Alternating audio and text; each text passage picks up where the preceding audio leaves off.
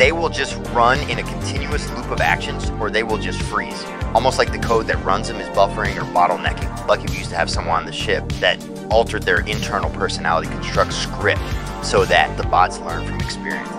So now they seem more natural when interacting with the surrounding life forms of the planet that they're on, but more on that in a bit. This next track is one of my all-time favorites. This is Take Me Back by Kalax featuring World Wild. You are listening to the coolest rebel station in the galaxy, 78.6 FM Nostalgic Synthwave.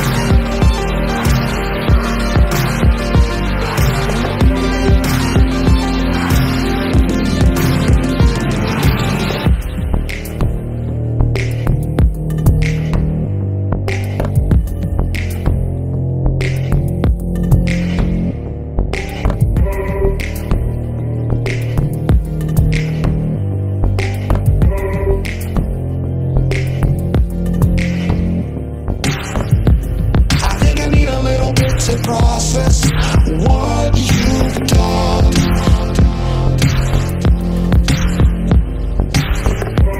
I think we really need to talk about it one-on-one.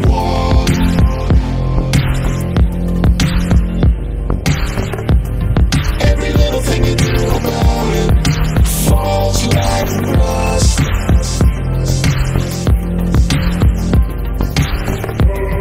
Everywhere in the air you feel me.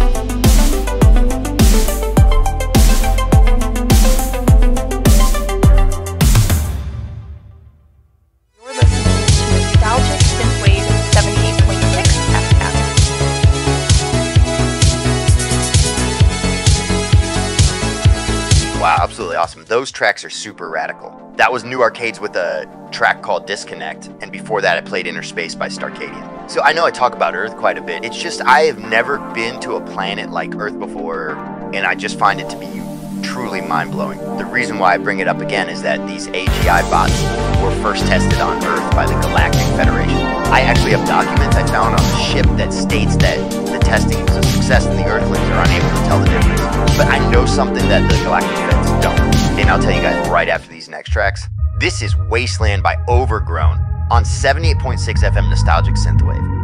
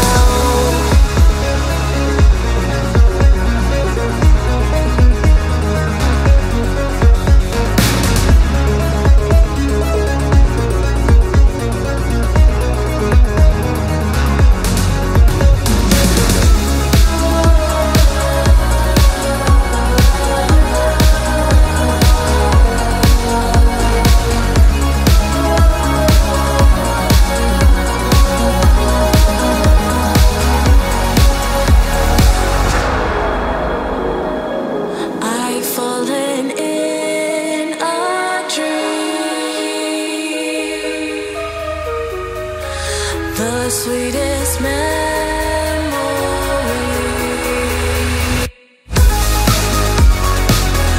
We're calling out, but oh, we're cowards.